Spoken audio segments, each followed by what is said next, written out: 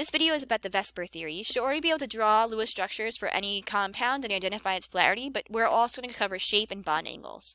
The question in the video is, if these exist, what are their shapes and polarities? So with the Vsepr theory, it means valence shell electron pair repulsion. It's basically saying that the structure of the molecule is determined by reducing electron repulsion between pairs, making them as far apart as possible so that the pairs don't repel each other. So when you're determining the shape, the double and triple bonds shouldn't matter. They can count as single bonds.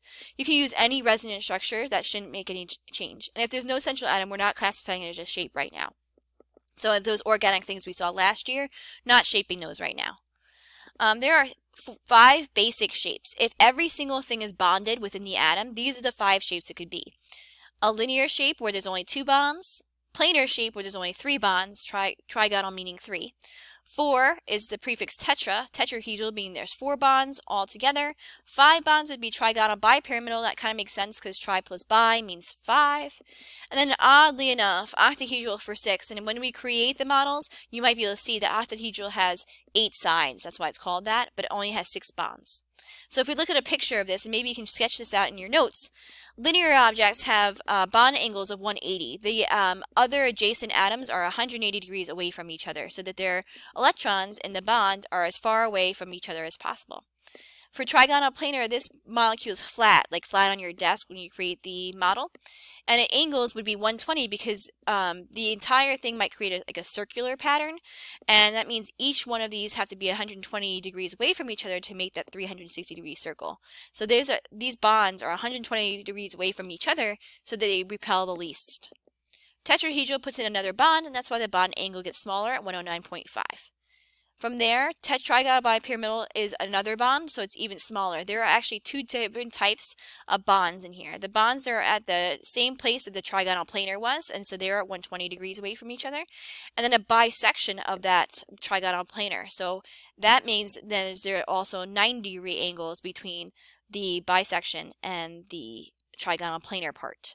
And last, there's octahedrals, and those are bond angles of 90 degrees. You're not going to see bond angles less than 90 because then the repulsion is too strong. So now we have to talk about how there's actually other shapes when you start having lone pairs. The lone pairs create these other off shapes.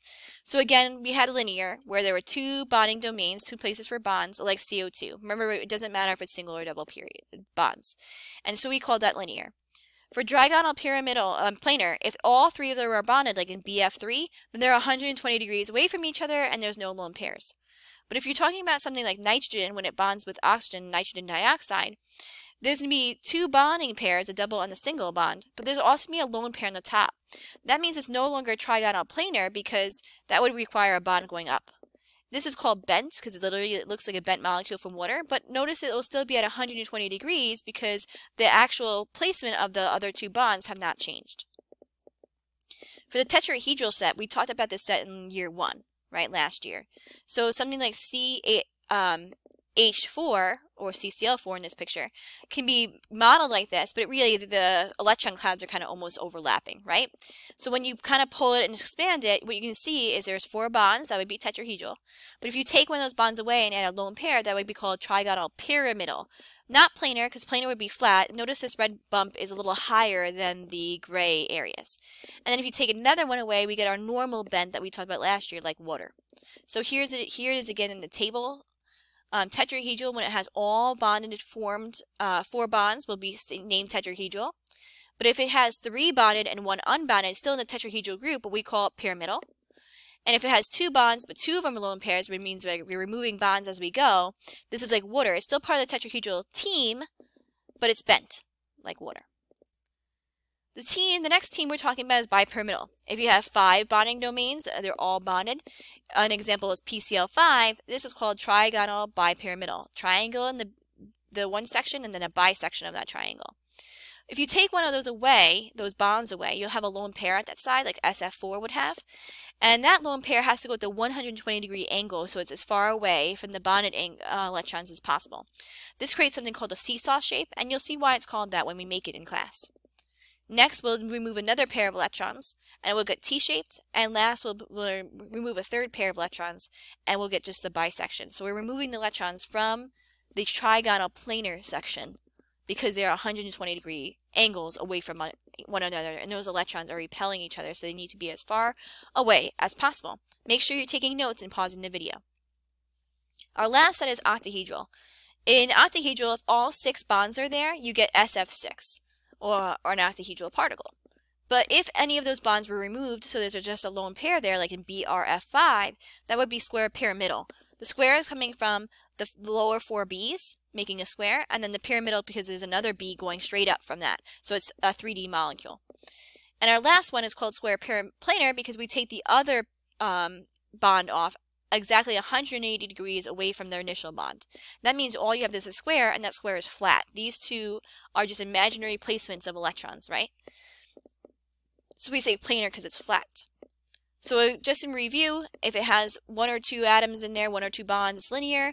If it has 3 bonds, it's planar at 120. If it has 3 bonds but one of them's missing, it's bent at 120. Notice the angles did not change for that group. For the tetrahedral group, again, the angles are always 109.5 until you get to linear, because now you only have 2 atoms. Same thing here.